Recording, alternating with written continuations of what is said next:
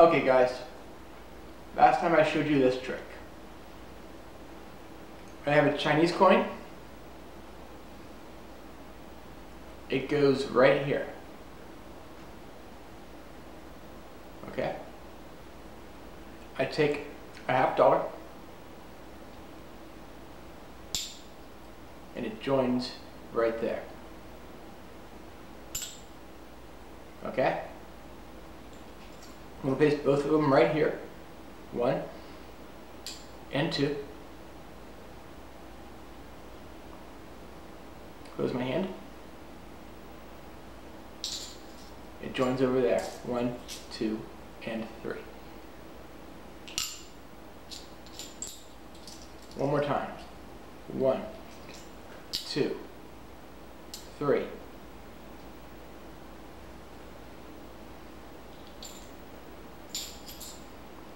And it is joined over there. 1, 2, 3, and 4. How do we do this? Well, before we get into that, well, we use the 5th coin. But I'll get into how it's done in a second. I used to have a trick like this. You used 2 boxes that kind of fit over each other. And these were dice. These were all dice. This was a red dice, these were white dice.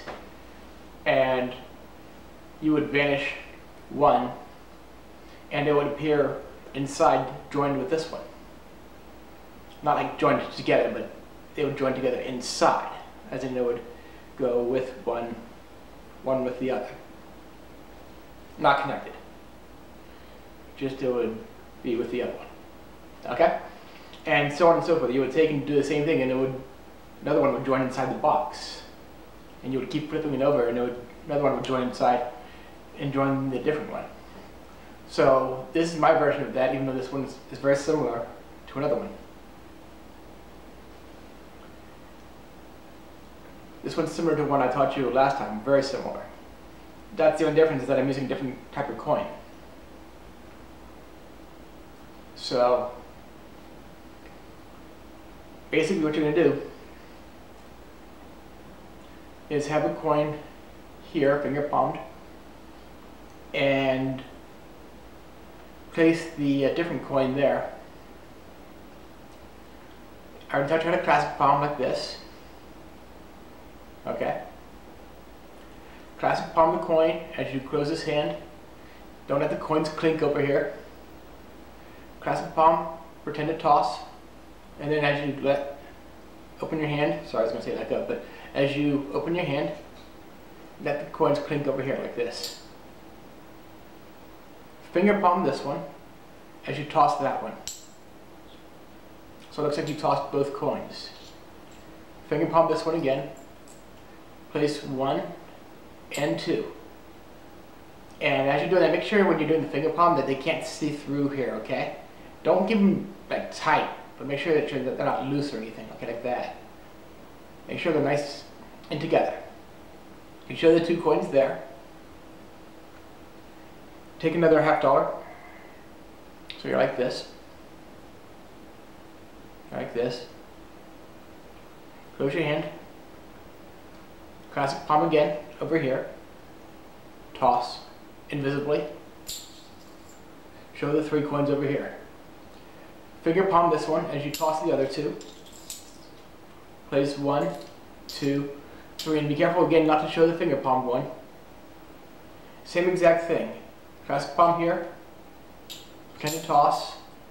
And you can either hand these coins out as you step forward, back pocketing the last coin, placing the last coin in your back pocket, or you can toss these over there and take a step in with the other foot that you're handing the coins out with the hand, and back pocket in the other back pocket over here with the other coin. Your choice. That way you can in clean and show 1, 2, 3, 4 from one hand to the other.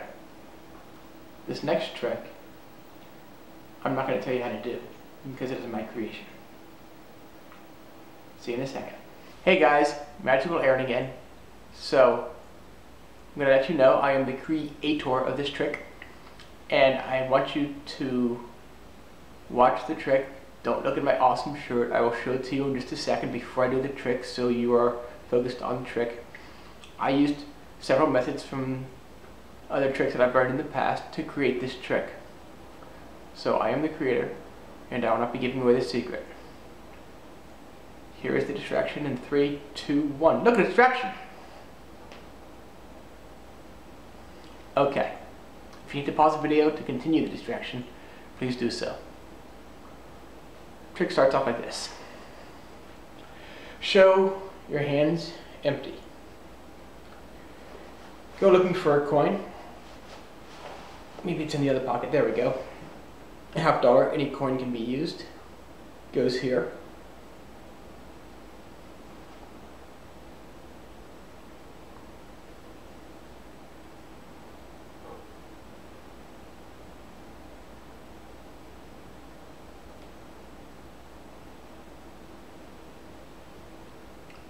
And that is called the rope tug vanish.